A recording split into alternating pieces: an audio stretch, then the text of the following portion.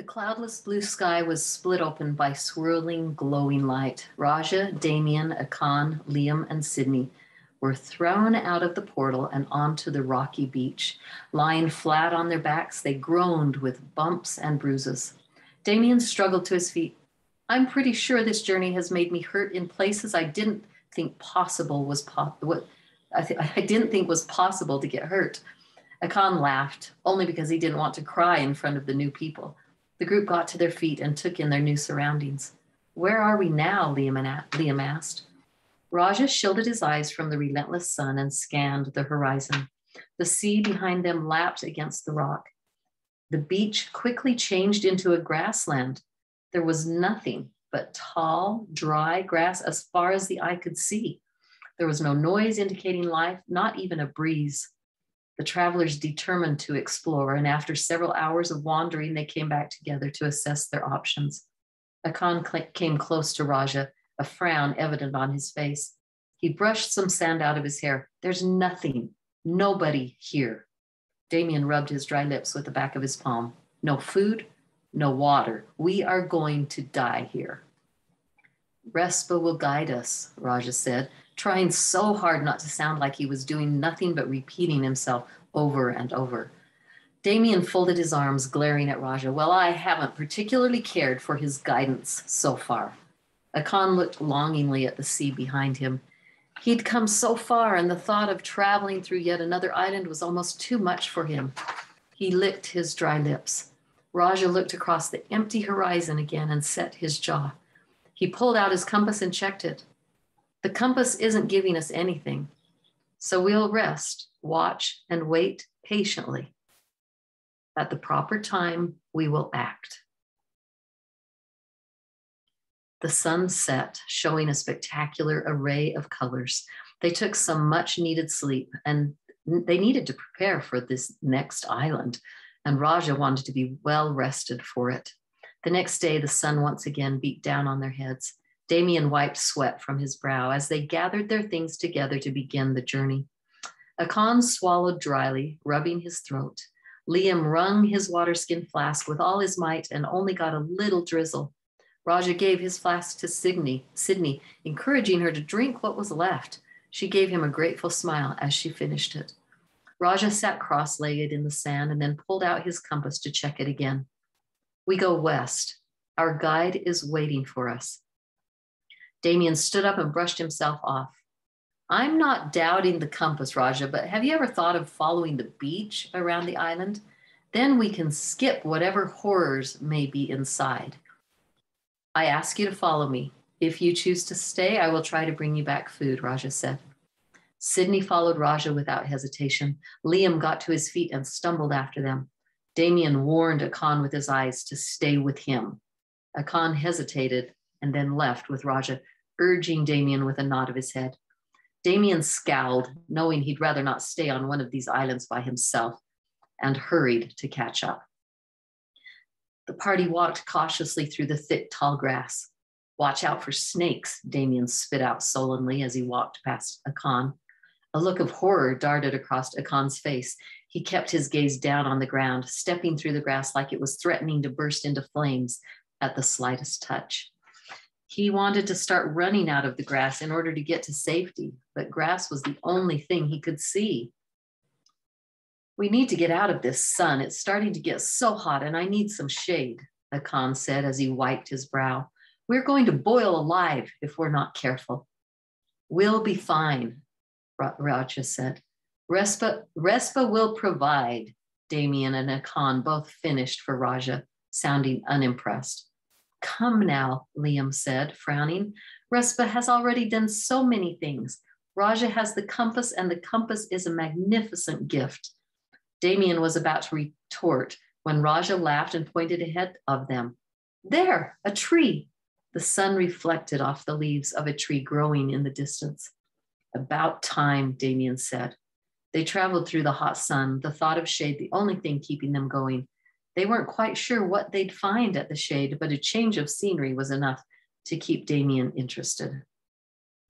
A few yards shy of the tree, they saw an enormous rhino enjoying his breakfast.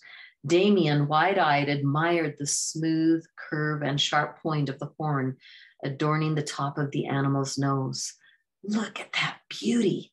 Worth a small fortune, he surmised. He instinctively pulled the knife from his belt and crouched slightly, beginning to creep towards the rhino. Akan reached out to pull him back. Surely his friend wouldn't be stupid enough to go after a rhino on these crazy islands. However, as Akan reached out, Damien was just out of reach to stop him, and Akan was too terrified to say anything. The animal might turn on them, and it would be better if he didn't make a show of himself. He watched with terrified wonder as Damien went closer to the grazing beast. Damien, don't, Raja whispered when he surmised Damien's intent. The rhino caught sight of Damien out of the corner of his eye and turned to face him. At a closer range, with the huge horn a dozen feet away from his face and the piercing look from the rhino directed between his own eyes, Damien decided to change his plan.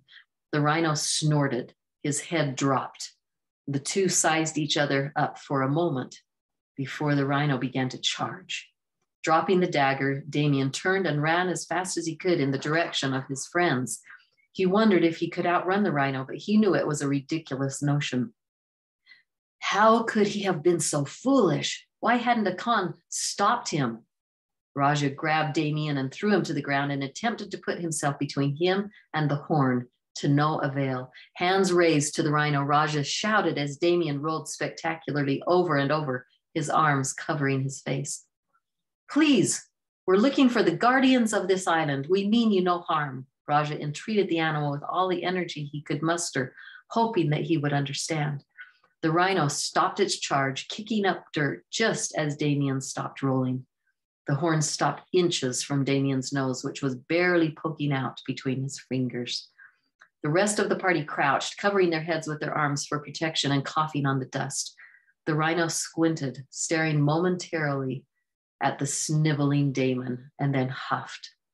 Damien felt the hot air from the rhino on his face, a gentle reminder of what could have been a deadlier outcome. If you would attempt to take my horn, you are not welcome here, the rhino said, staring directly into Damien's eyes. What are you saying? Speak so the rest of us can understand, Damien said. The rhino huffed again, and Damien closed his eyes from the onslaught of hot air in his face. Damien swore he saw the rhino smirking. As I thought, his greed and fear deafened his ears, the rhino said. Damien glanced from Raja to the rhino. Raja, translation, please. Please forgive us, Raja bowed his head and extended his hand, palm up. He might translate for Damien later. Right now, he was more interested in seeking forgiveness from the rhino, whose deadly horn was inches away from skewering them all. I am Raja. These are my friends, Sydney, Liam, Akan, and Damien. The rhino finally turned his head away from Damien and looked at Raja, his eyes immediately soft. Damien took the opportunity to scramble to a standing position and then back away as silently as he could. May we know your name? Raja asked. I am Ko. Ko, we had nothing to drink for 2 days. Do you know where we can find some fresh water? Raja pleaded. Damien watched the interchange pensively. He watched Raja carry on a conversation with this rhino, even though it appeared like all that the rhino was doing was huffing and snorting. He wondered what he was saying. If he hadn't gone through many islands of talking animals, he would have thought Raja to be a lunatic. However, instead, he felt a quiet shame within himself for what he'd done. I can lead you to fresh water, but the journey will be dangerous. You must protect yourself with armor, as my tough skin protects me, Ko said. Damien's foot fell on top of a fallen branch and it snapped in two. Ko turned and stared in Damien's direction and once again huffed. Damien felt a familiar irritation rise inside him. Could someone please tell me what's going on? He asked. Raja subdued his internal exasperation with Damien and translated as best he could while Akan, Liam, and Sydney started to cut out shields from the bark of the tree. Ko watched them carefully and offered pointers where he saw they needed some extra help. Damien worked as soon as he got the translation back from Raja. He knew Akan, Raja, and this new group wouldn't put him up to a practical joke, but the idea of needing to protect himself from something seemed strange and silly. They didn't need this kind of protection before on any other island. He started to miss the days when this Respa creature would have just given them the things they needed. How does a shield of wood protect us from anything? Damien asked. Raja tied the shield to his arm and about answered with his usual answer when he paused and looked at Ko. Ko turned to Damien and took a few steps until once again he was right next to Damien. Damien found himself cursing for wanting that stupid horn. Now it was all he could see, and he just wanted it out of his face. Raja, translate, Ko said. Raja nodded, and Ko continued. I know the path to the water, and I've seen soldiers that wish evil on this island. We need a plan in order to get you safely to the water, and that includes protection. I have a thick layer of skin to help me. You have nothing. If you would like to continue to have nothing against these soldiers, you are more than welcome to not make yourself a shield. But if you really want water, I suggest you commit to that shield you're making as though your life depends on it, because it does. Damien swallowed after Raja finished translating for him. He didn't expect such a straightforward answer. It was usually some mythical, abstract ideas, but Ko gave it to him without any of that. It would have been a nice change, except for what he was saying made Damien even more terrified, and he quickly went to work getting the protection he needed from the wood. Ko had them practice with their makeshift armor, giving them more suggestions and pointers. It took quite a while, but Raja would rather be alive when he got to the water and pushed past his fatigue. Ko finally nodded his approval and told them to follow close behind them and led them across the grassland. It was mostly quiet. Raja heard something in the distance, but after a quick sniff from Ko, he made no other reaction and kept walking. Raja knew it was wise to follow him. The watering hole was in sight, surrounded by a cluster of trees. Raja was willing to drop his shield and head straight for it when Ko stopped and sniffed the air. Ko? Raja asked. Quiet, Ko whispered. He sniffed again and his ears twitched. I don't hear anything, Akan said. It was then that Raja heard it. He couldn't quite understand what it meant, but there was someone or a group of someone by the watering hole waiting to ambush them. Out of the trees dropped a dozen soldiers, all wielding terrifying swords. Raja immediately pulled out his knife. Their swords are so much bigger than our knives. Akan's voice was a few octaves higher than normal. This is going to end so badly. Ko snorted. I can't see that well, so I can't confirm. But there's one thing I can say. The only path to water is to commit to this fight or go back. And if you commit, don't back down for anything. With that, Ko began to charge. Damien couldn't help but feel a touch of empathy as he saw the fear on the soldiers' faces as the rhino came charging toward them. Raja picked up his shield and raced after Ko, his best attempt at his own charging. The others followed soon after. It was clear that soldiers were well-trained with much longer swords, weren't actually prepared to see the group charging toward them with such force, especially one that on the surface seemed so ill-prepared. Ko took out 3 of the soldiers from his charge alone. Raja found himself fighting off 2 soldiers. Raja felt like it was utter chaos. They fought and jabbed with their knives. Raja tried to forget that a sword was much longer than a knife. He tried to keep in mind that in his hand, as he committed to helping his friends get to the water, a knife was so much better than nothing. Raja tried to stay in front of Sydney to protect her from the 2 soldiers that he was fighting off.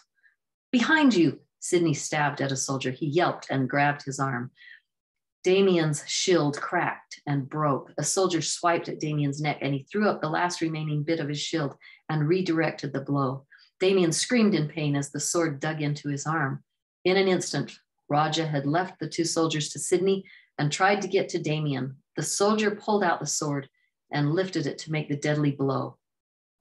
Damien, Raja yelled as the other soldier got in his way. No! Seeing their despair, Ko turned and charged toward the soldier. The soldier saw Ko and dropped his sword. He turned and fled. As soon as the first soldier turned around, the others did the same. Ko slowed down his charge as the other soldiers scrambled away from the rhino. Ko made a final snort toward the soldiers and lumbered back to the group. Raja rushed to Damien's side and Damien gripped his upper arm. blood leaking out between his fingers. How bad is it? Damien asked. Raja pried his fingers away from the wound and he inspected it as best he could. He was no master of medicine, but he did learn a few things. It missed the bone. You're lucky.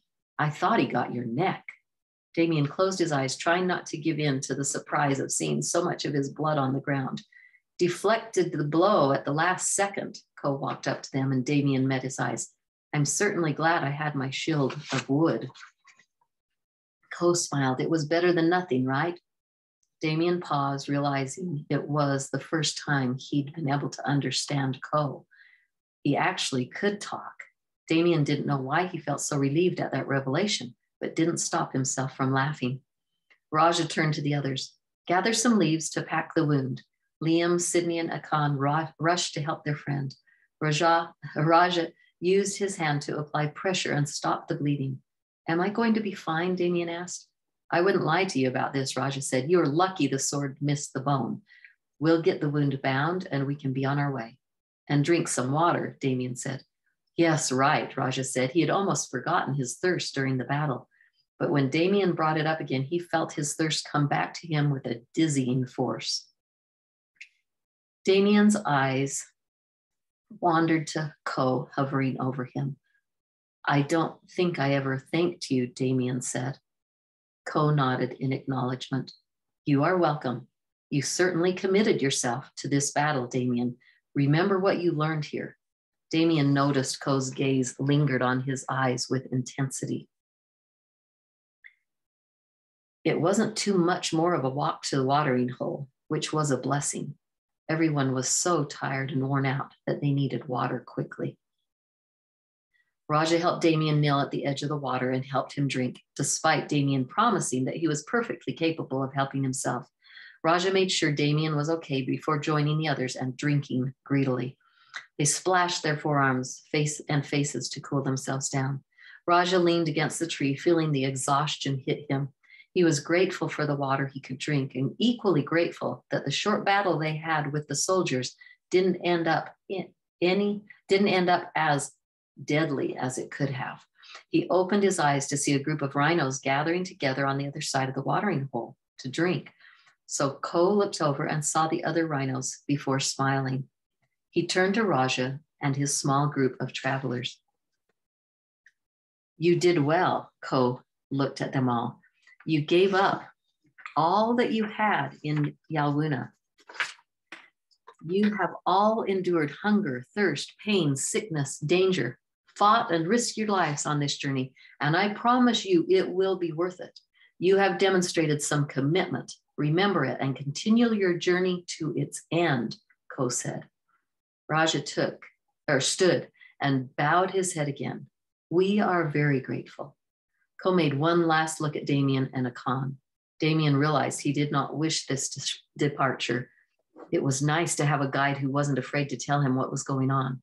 He had a feeling he wouldn't find that in the other animals here. He focused on the massive horn, grateful his initial plan had been such a failure. You will find food and water just north of here in the marsh. Do not drink from the ground. Look for the spring on the north side of the rocks. Farewell. Ko turned around and walked toward his fellow rhinos with a purpose. As Raja watched Ko walk, he again felt involuntary amazement that such a creature could charge so quickly and with such dedication. He got up, brushed himself off. Let's journey on, store what water we can, and let's find some food.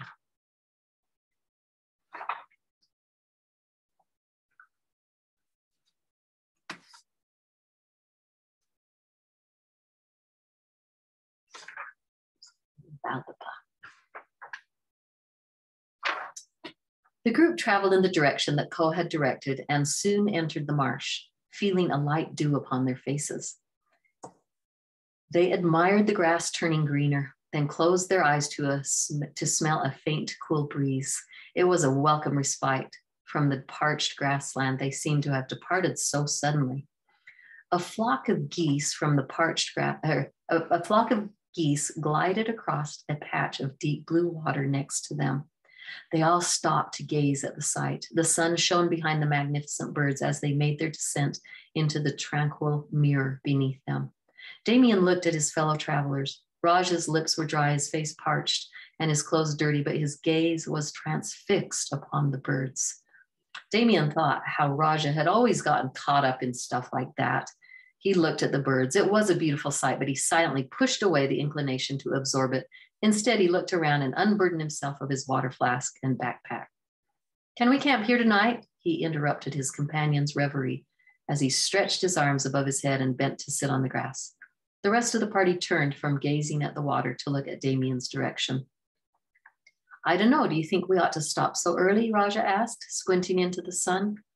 "What are we in a hurry to find, Raja?" Damien's irritation dripped from every word. Raja glanced at his friend, surprised at Damien's pettiness. Damien caught Raja's expression and turned away. "Well, I'm fine if we stop. I'm exhausted." Akan threw his pack down and bent over to sit on the cool greenery. A perturbed honk had him bouncing back up. A gleaming Canada goose waddled up to the men. "Please have the good manners not to crush my eggs," the goose honked. The group all looked to where Akan almost sat and saw a nest blanketed by the grass. Akan blushed, embarrassed. "I am Valdapa," the goose introduced herself. "I expect you are all hungry." "Follow me," Valdapa invited. They followed the waddling goose to a picnic made up of large leaves filled with wild rice, cattail roots, watercress, cranberries, blueberries, and nettles. Raja, Sydney, and Liam fell on the food gratefully. "Where's the meat?" Akan asked sarcastically, and Damien snickered. Their host paused and looked at the two men, then with a forbearing gesture approached them and spoke to them personally. "I have something of far greater value, should you desire it," Valdapa offered. She padded back to the nest. A soft golden glow surrounded the goose, and she flapped her silken wings wildly. The glow grew lighter and brighter until the men had to shield their eyes. It was over as soon as it had begun. Valdapa's feet cradled 5 solid gold eggs. All of them were shocked, but Damien and Akan were especially overcome. Damien immediately began walking toward the nest, intending to reach for them, but Valdapa nipped his grasping hand with the beak. "Ouch, what was that for?" Damien demanded, rubbing the side of the attack. "You may have as many of my golden eggs as you can carry. You shall be rich men and rule this island," Valdapa offered. "Well, then give them to us," Damien demanded, reaching down again. Valdapa again nipped his hand with vigor. "Damien!" Raja exclaimed in disbelief and disgust. He walked over and gauged Damien's eye level. "What are you doing? Damien, have you so forgotten yourself and common courtesy?" "Don't you lecture me, Raja," Damien hissed back. "Ever since they showed up," he jerked his thumb meaningfully towards Sydney and Liam, "you've placed yourself above me and Akan. Who do you think you are anyway? You'd be nowhere without us." He jabbed a pointed finger into Raja's chest. "Anyway, Akan and I have been talking about it, and we're not so sure you even know what you're doing anymore, Raja, or that you ever did." Damien stopped, momentarily feeling a pain of remorse when viewing Raja's hurt expression. Rather than entertaining it, he shook it off and pushed past Raja to walk toward Akan. "We are going to Cowra," Sydney stated simply to the goose after a deafening silence. Valdapa seemed to smile at her with delight and then walked toward Damien and Akan. "What do you value most?" she inquired, and then looked at each traveler one by one in their turn. Her gaze returned to Akan. "I don't know," Akan admitted, glancing at the smoldering Damon and shrugging. Valdapa's head cocked as if questioning again, and then turned to Liam. "I guess I value my family and those who are like my family." Liam nodded to Sydney, and she nodded in agreement.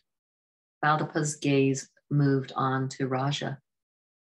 "Peace, happiness, and joy," Raja pronounced. "Damien?" Valdapa asked. They all looked to Damien, anxiously waiting for him to speak, but Damien was gone from his spot. In unison, they noticed that Damien had pulled the satchel off his back and was busily putting the golden eggs inside. If you must know, he finished the job and stood, the satchel resting down his back. This is what I want. Oops, I missed a couple. Damien, Raja gasped, advancing toward him. Don't touch me, Damien whispered, seething. I've had it with all your talk, Raja. This is what I want. This is what I told you from the beginning I wanted, the treasure in the East. I have found it. I have it, and I will not let it go now. Akan and I are heading back to Yawuna, and will live out our days in luxury. Honestly, you ought to abandon this foolish quest and come with us. Damien, Raja's tone took on a slight pleading. Don't do this. Can't we talk about this? Damien rolled his eyes tellingly. I know you'd try this. Look, I am dirty, tired, hungry, and bleeding, and I'm going home. Damien shook his bag of gold. This will give us everything we have ever wanted. Come on, Akan. Damien turned on his heel away from Raja and began to walk away. He noted Akan's hesitation and stopped. You coming, Akan? He spoke begrudgingly. Akan looked at Raja and then down, considering. Slowly he stood and started following Damien. Thanks for everything, Raja, he muttered, and then straightened and turned to Raja intensely. But Damien is right, you know. He turned to address the group. We've been traveling for so long and we're all tired. Let's all take the loot and go home. He darted his thumb in Damien's direction and waited expectantly for a response. Silence followed. Liam gazed back at him with his customary calm. Sydney put her hand on her hip to express her disapproval. You're wasting your time, Akan. I told you how it would be, Damien said. Raja shook his head briefly, looking darkly into Akan's eyes, hoping he would reconsider. Akan's gaze wavered under Raja's steady gaze. Looking down, he stammered and then turned and walked decidedly towards Damien. Wait, you can't just leave. Can't we talk about this? Raja called and would have chased after them. Let them go. Liam stopped Raja with a hand on his shoulder. They've been wanting to do this for a long time. Raja let out a long sigh as his shoulders fell, and he wistfully watched the two men stumble away with a heavy pack. He felt that part of him went with them. What we value, we desire. And that desire gives us the power to achieve, for good or ill. Valdapaw's words interrupted his forlorn thoughts as he sat back down on a boulder beside her. Valdapaw's soft eyes looked after them until they were gone from sight. Shaking her head, she mused, so much suffering in choosing to value that which is of no worth. Raja couldn't help but raise his eyebrows at her. I agree with you, Valdapaw, that Cowra is worth more, but they will be richer than Losapa himself with that much gold. His eyes raised sadly in the direction his friends had disappeared, then looked again at Valdapaw's small head. Perhaps you're not familiar with the economy of Yawuna. He smiled sadly. I assure you that I am highly familiar. My eggs can never leave this island. Raja's eyes furrowed. Oh no. He stood swiftly looking after them. We've got to tell them. Do not fear, Raja. You will yet meet your friends on this island, and they will have the opportunity to choose again. She smiled sweetly. Now come with me and be at peace. I have something very special. She led them to another clearing where there were juicy berries growing on bushes. They each found a spot to sit in the clearing and ate the delicious berries. As they ate, they felt comforted, and Valdapaw continued to speak. Your desire has been tested and proven strong. If it remains so, you will all finish your journey alive and well. Raja nodded his head thoughtfully. Valdapaw waddled close to each traveler to say her goodbyes. When she approached Raja, she laid her soft feathers across his hand and looked into his eyes as if she could see into his soul. The value you have seen in Cowra has fueled your desire. to achieve it. It is an honor to have assisted you. Raja M. Tanaus. Farewell, man of hope. She flapped her wings and flew away.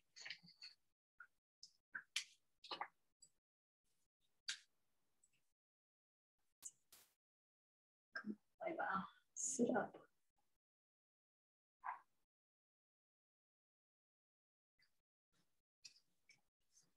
The group was sullen as they made their journey across the island. Raja couldn't help but think every step he took, Damien and Akan were taking steps in the opposite direction. Raja understood it was their choice, understood he couldn't force them to do anything, but their choice still caused a pain in his heart he wished he could wipe away. At first, Liam and Sydney tried to strike up a conversation with him, but Raja's sullen mood spread to them, and the group was silent as they made their way through the marshes. Every place they left seemed to be mocking reminder of Damien and Akan. They passed through a marshy area, and it reminded him of the crazy time he, Damien, and Akan went through Rahasi Pass with Mima and Lima on the Island of Awareness. It was insane, but he couldn't help but smile at the memory before the pain of their loss hit, and he looked away. He focused instead on the compass, hoping for some comfort from Respa as he looked at it. The trees grew denser as they walked on until they could barely see a few yards ahead. Raja's eyes glazed over. He felt the tears coming before he could process them. The truth was, he was going to miss his friends. They had grown a lot on this journey, and he didn't know what he was going to do in their absence. Sydney and Liam were here, but they were still strangers to him. Somehow they were going to have to work together. The group still didn't talk as they got deeper into this tropical forest. Raja was the first to break the long silence. Stay close. It's easy to get lost in here. The canopy was so thick above their heads, it seemed to turn daylight into night. Raja, do you want to talk? Sydney asked. Raja purposely did not look at her. No, we need to focus on our journey. But I think you do. Damien and Akan were your friends. I know it hurts, but please, Raja said, I'd rather not talk right now. We need to get through this. Maybe we need to get through this by talking about what just happened. Those guys are your friends. I very much doubt you think so little of them that you're going to forget them as soon as they walk away. Raja pressed his lips tightly together, staring up at the trees he could see ahead of him to keep him from looking at Sydney. I'd rather not talk about it right now, please. Sydney wasn't about to drop it. She opened her mouth to say something when they both heard a loud slap. They turned and saw Liam with an open palm flat against his arm. He looked at them both with a guilty expression. Sorry, he said. He lifted his palm to reveal a squashed mosquito. He made a face full of disgust before wiping the blood on his cloak. Now that Raja was pulled out of his reverie, he heard the distinct sound of mosquitoes. Many, many mosquitoes. Several mosquitoes flew around them both, causing Sydney to swat randomly in the air. Raja tried to wave his hand in front of his face to deter the swarm of mosquitoes heading right for his face. Let's get out of here. Sydney and Liam didn't need to be told twice. They picked up the pace and headed out of the mosquito-infested area. The mosquitoes left them alone after a while. Raja started to feel an ache deep in his muscles that he was trying to shake. I don't feel very well. Is anybody else hot? Liam struggled to form the words as he wiped sweat from his face. Sydney's eyes glazed over and she tried to rub her vision clear. Raja found himself quite cold and tried to rub the feeling back into his fingers. Why couldn't he feel his fingers? Come on, we've got to keep moving. Raja turned to make sure his new friends were behind him when he noticed they had fallen behind. Sydney? Liam? He heard a loud, all too familiar buzzing noise headed right for his face. A giant mosquito landed on his neck and bit him. He swatted it and examined his palm with confusion. He'd never seen mosquitoes this big before. They couldn't be dangerous, could they? As though in answer, Liam leaned over a tree stump and vomited. Sydney stumbled through the forest as the trees spun. She reached out to steady herself. She grabbed the branch of a thick old tree, but it was a foot away from where she thought she was seeing it, and she fell to her knees. Raja's face and eyes slowly turned blood red before he lost consciousness and tumbled to the ground. A loud buzzing rang through his ears and forced Raja awake. At first, he thought it was the mosquitoes who had come back again, and he tried to lift a weary hand to swat them away. But there was something different about the buzzing. It wasn't as high-pitched as he thought. His blurry vision came back into a sharp focus, and he saw a colony of bees. They flew around Raja's face, leaving nectar in the corners of his mouth. "Eat, Raja, eat," he heard one of the bees say. He wasn't sure which one it was, but he was too exhausted to fight.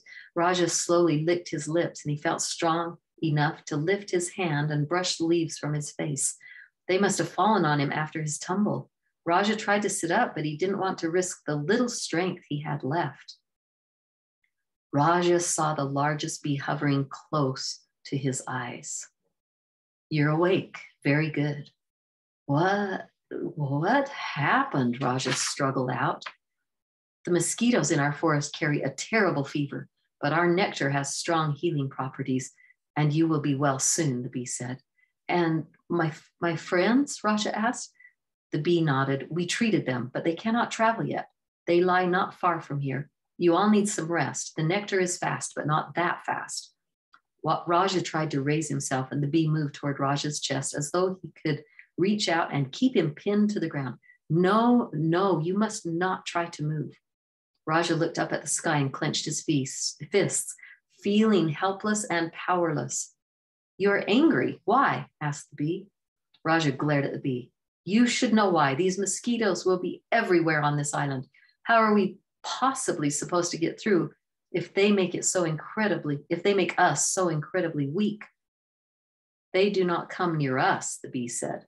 "Well, great. Are you going to follow us through the rest of the island? Because that would be great. Why don't other guides just follow us? Why can't they all be with us all the time? I'm so tired. I hate being alone.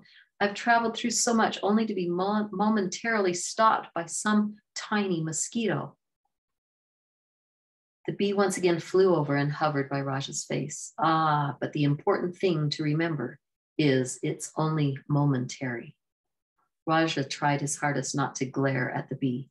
"But mosquitoes will be everywhere, right?" The bee nodded. "That's right." Raja groaned. He couldn't help but feel silly arguing with the bee. He felt strong enough to prop himself up on his elbows and did so in order not to argue anymore with this guide. He took a deep breath before sitting up completely. He buried his head in his hands before taking a deep breath and letting it out. He dropped his hands. "I'm sorry. I should be thanking you. What is your name?" Raja asked. "I am Waiwau, of the bees that live in this forest." Waiwau landed softly on Raja's shoulder. "But you did not answer my question. Why are you angry?" "I already told you, those ridiculous mosquitoes. I never thought I'd be brought down by such a small thing." Raja felt so exhausted. It wasn't that he could barely sit up. It was the mental exhaustion that he felt weigh heavily on his mind. Waiwau shook his head. "Your judgment is being clouded." Raja felt a muscle in his jaw twitch. "Clouded? Is this because I'm feeling angry?" Raja couldn't bring himself to say it. It hurt too much to think about it. "Come on, Raja," Waiwau said. "Go ahead, let it out." Raja fought down the strong urge to swat Waiwau away like a mosquito. "All right, fine. I'm angry. I'm sad. I'm hurt. Damien and Akan left. I know it was their choice, but I can't help but think I failed them somehow. Just like I failed to protect Sydney and Liam from these mosquitoes. What if I can't do this anymore? What if I fail them too? I don't know if all this suffering is worth it anymore." Raja covered his mouth, hot tears burning down his cheek. His fists were still clenched. Waiwau lifted off Raja's shoulder and moved to his face. "Close your eyes and take a deep breath." Raja furrowed his brow. "What?" "Trust me." Raja sighed, still tinged with anger toward Waiwau and who he represented, but he found himself obeying anyway. He filled his lungs and slowly let the air out again. "You are lost, Raja," Waiwau said. Raja frowned. "No, I'm not. I've been using the compass this entire time. Not physically, I mean mentally. What happened to your friends was tragic and it's hurting you. You will find time to grieve. But right now you need to refocus mentally." Raja brought his knees up to his chest. He knew Waiwau was right. He had been so torn by what happened that his mind was all muddled. Waiwau landed on Raja's knee and began pacing to and fro. Now, what do you want to do? I want to reach Cowra, Raja said almost by instinct now. Why? Waiwau asked. It took Raja a moment to answer. Because it's a land of freedom and integrity, where everyone is free to rise and become who they truly are. Raja's eyes flashed with conviction, and he felt what little anger he felt float away. Waiwau nodded. When would you like to go to Cowra? Raja rubbed his chin in thought. I'm already on my way. Waiwau smiled as he continued to pace back and forth. With a journey like this, you must recommit yourself every time the journey gets tough. You had a little setback now. You admitted it yourself. So I shall ask again, when would you like to go to Cowra? Raja flexed his fingers and wiggled his toes to see how much of his strength had returned to his body. He breathed in deeply. As soon as my friends are well enough, we shall be on our way again. What do you think, Waiwau? Will the nectar bring our strength back tomorrow morning? Waiwau nodded. Oh, most definitely. Now, final question. Waiwau lifted himself up again, hovering between Raja's eyes. How will you get to Cowra? As you said, the mosquitoes are infesting this island, and it will be difficult to outrun them. Raja didn't have an answer for that. He felt his mind start to panic again and closed his eyes. He took another deep, cleansing breath. As he did so, he heard a roaring sound. When he opened them again, he saw trees reaching up to the sky above him, their long trunks firm and unbending. He smiled. There's a river, I just heard. I will build another boat to travel on the river through this island fast enough to protect us from these mosquitoes. I? Waiwau asked. Raja looked around at all the bees in the colony working together. We, he looked over at Sydney and Liam, who were waking up themselves and doing their best to get their strength back, taking the nectar the bees were giving them. We will build a boat, Raja said. It seems to me, if you know the what, the why, the when, and the how, then you already know what you should do. You just have to do it. Waiwau almost sang. He was so proud. Raja's smile broadened. It was a long day. Raja felt antsy, hoping to get working right away. But he stayed true to Waiwau's counsel and waited until tomorrow morning. The bees carefully nursed Raja, Sydney, and Liam back to health. When they could finally get up and walk, they got close to each other and reached out with shaking, weak hands to grasp each other. It was a minor setback, they all admitted, but were grateful with what Respa had provided. They got busy with Raja's plan. Waiwau led Raja to a place in the hills where he began to dig for ore. They worked as hard as they dared with their new strength. They knew they were still weak, but something about having a firm plan in mind brought about a sense of strength from deep inside them. As the days stretched on, Raja found his mind lingering on Damien and Akan's memories less and less. Having a boat to build took most of his attention. At nights, he was too tired to think on them. Instead, thinking about the boat and what else needed to be done on it. He admitted having a few memories of them, especially while building the boat. He remembered the last time they'd built one and how hard he and Damien and Akan worked on it. They would grumble and complain, but Raja couldn't deny the pride in their eyes once it was done. Those memories brought a smile to his face. There were other times when he thought about Losapa and the possibility of him running into Damien or Akan. His palms would get sweaty and he felt overwhelmed with fear and sadness. He'd usually set down his tool, rub his head, and remind himself again of their plan to get to Cowra. He knew Respa would provide for him, Sydney and Liam. So he had to believe that even though Damien and Akan had stopped their journey, Respa would still look after them as they remained on the islands. The group worked on the boat together, each doing different jobs. There were definitely plenty of jobs to keep them busy. Sydney worked bellows made from their cloaks, as Liam poured the hot metal into molds made of clay.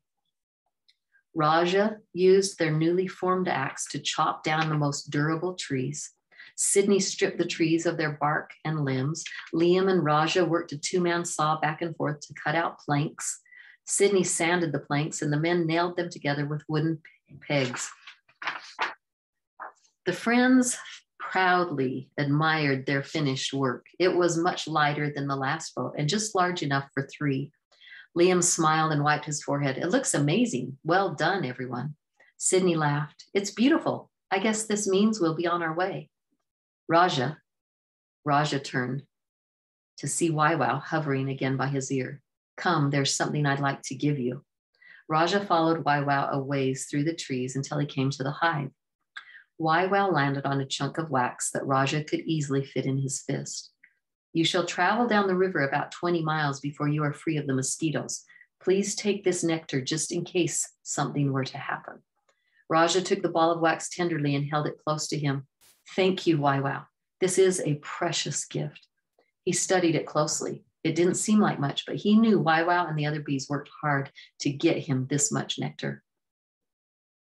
It's always good to have a clear plan, Waiwau said with a smile. The bee flew over and settled again on Raja's shoulder. I know you miss Damien and Akan. They were good friends of yours, but stick to your plan and Respa will provide. Raja smiled. You have renewed me. Thank you, Waiwau, for everything. Waiwau buzzed his goodbye and flew away. Raja quickly returned to Sydney and Liam, holding the precious nectar close. Come, we must go now. They pushed the boat into the fast-moving river and clambered aboard. With the roar of the river, Raja couldn't hear the soft whine of the mosquitoes trying desperately to get to them.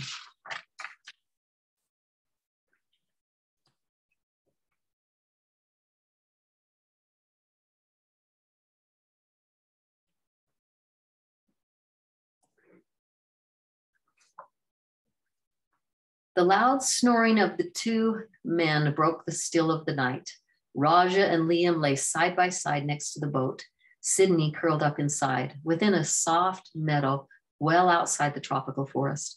The river had carried them far, and they didn't stop until they were certain they were well out of the way of the tropical forest, which meant they didn't go to sleep until they could see the wide open sky littered with stars.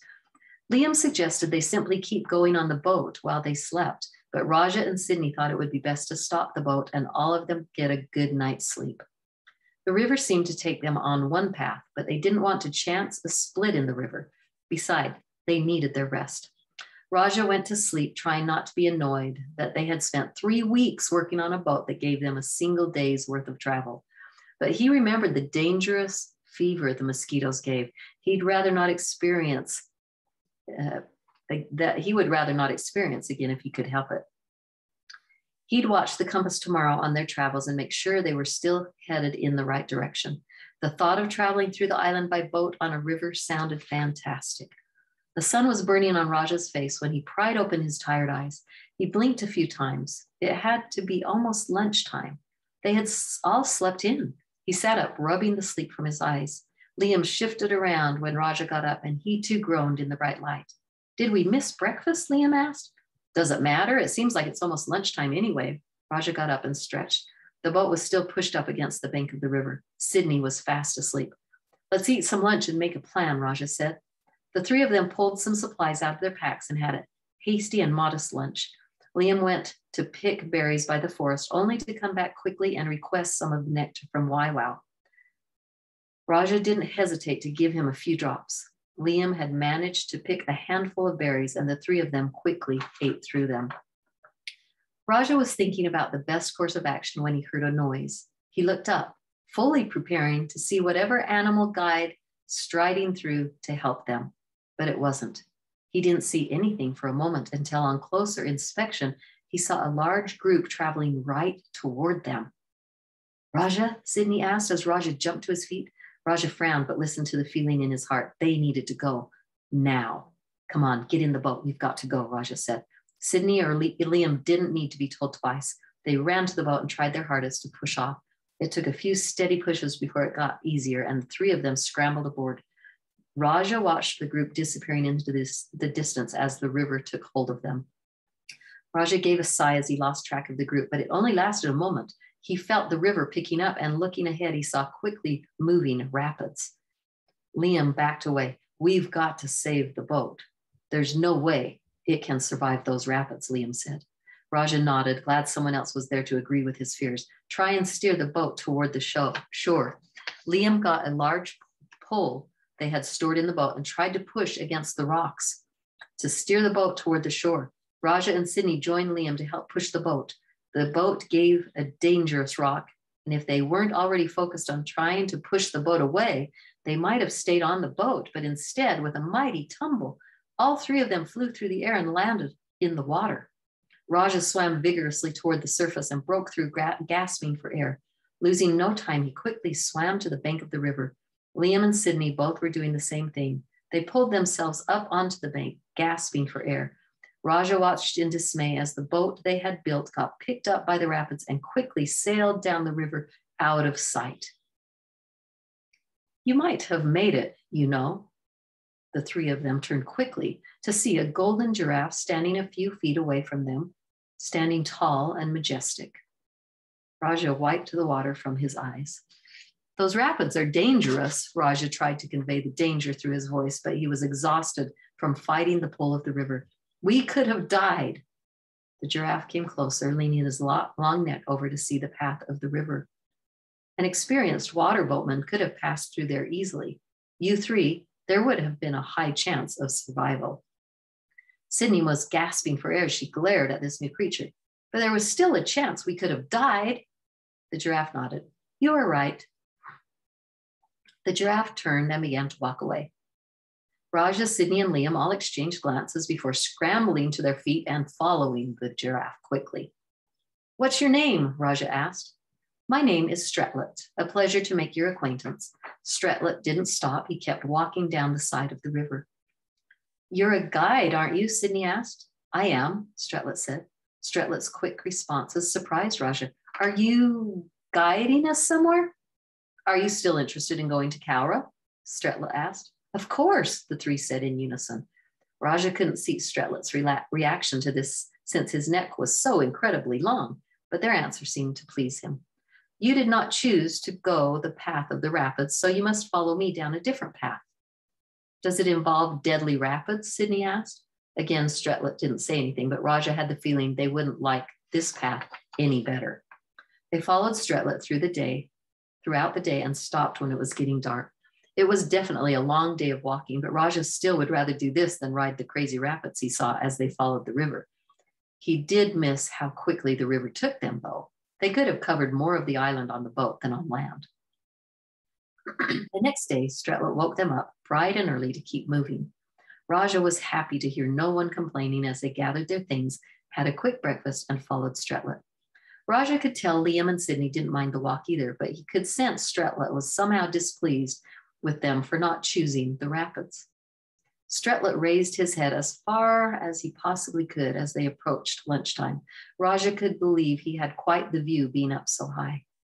Lunch must be fast. There is danger. Raja frowned. Danger? What do you mean? The soldiers are approaching quickly, Stretlet said. Raja didn't argue. They quickly ate their lunch and kept moving. Raja now found himself wishing they had braved the rapids so they could have lost the soldiers that much faster. Why didn't you tell us they were after us? Sydney asked. We could have made better time. Stretlet shook his head. I didn't think they would find our trail, but they have, and they're following quickly. Raja frowned, but said nothing. He had to save his strength. They picked up their pace right as Raja saw a steep mountain range in the distance. That's the path you must now choose. Yes, Stretlet finished. Sydney groaned. I'm not sure I can do this. Stretlet nudged his head into Sydney's shoulder. Stretch yourself a little farther, Stretlet said. Your life depends on it. They walked until they reached the edge of a mountainside. A path wound up and around the cliff face. You must climb, Stretlet explained. Distant voices flew to them on the wind, dark and foreboding.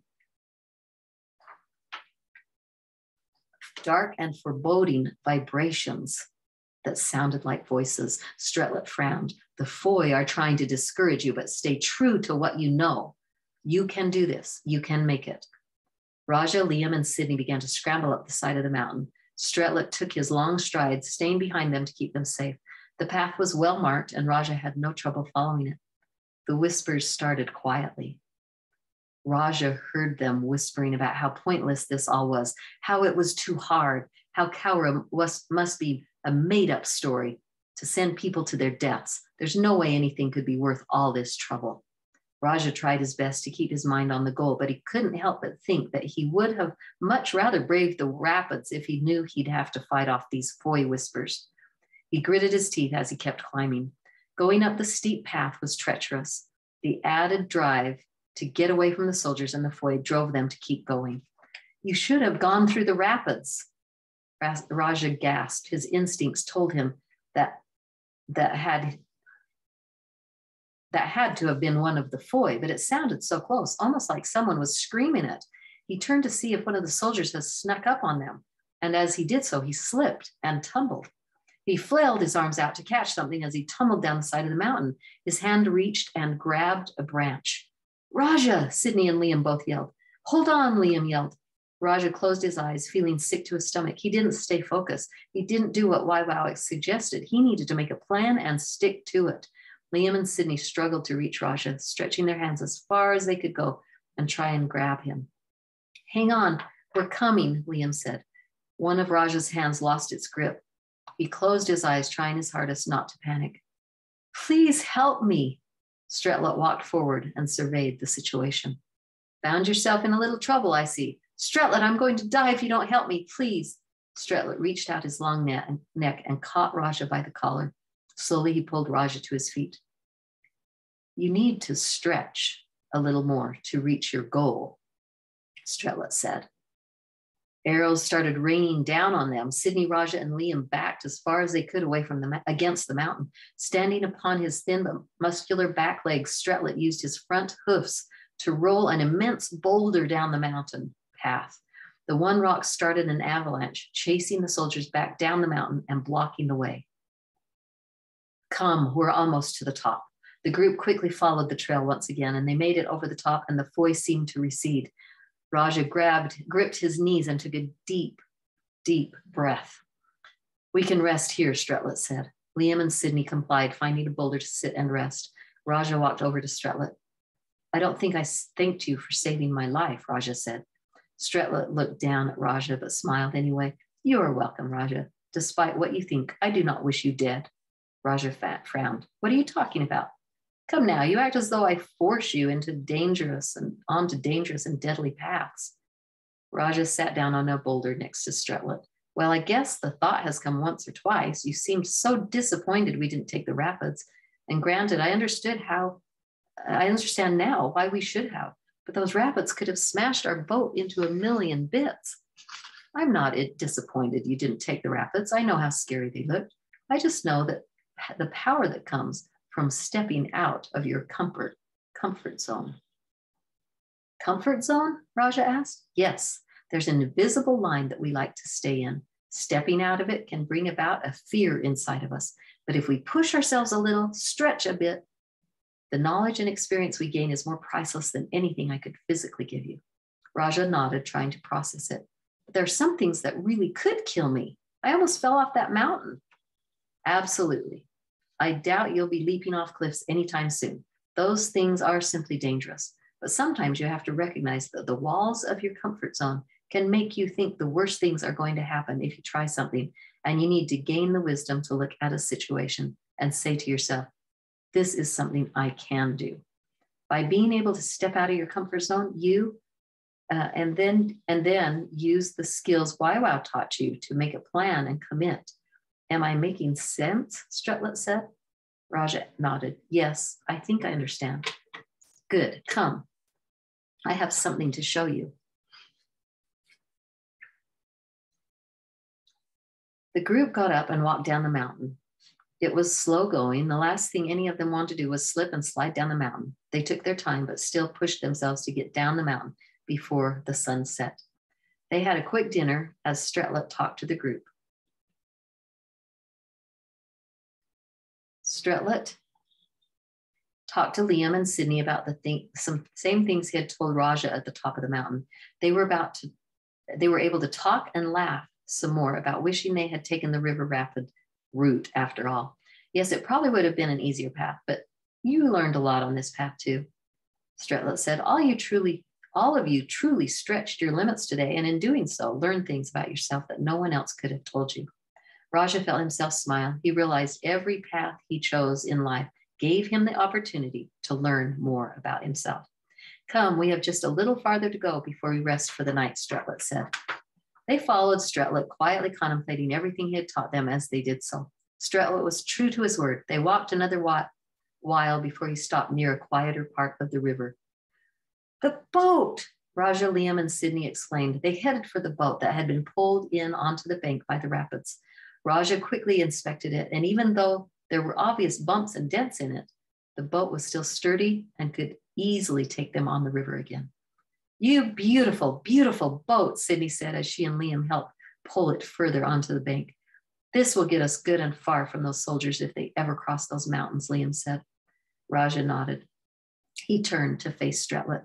Strutlet stood there smiling at the group. Raja gave him a quiet bow of appreciation, and the giraffe returned it. By morning, Strutlet had gone.